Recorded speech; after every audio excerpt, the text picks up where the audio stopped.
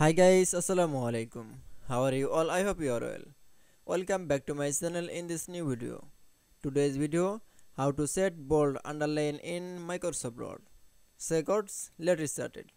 At first open your documents and now I have select your text and go to the home menu and select your underline icon and select your underline icon and select bold icon. So that again that select your text, go to the underline icon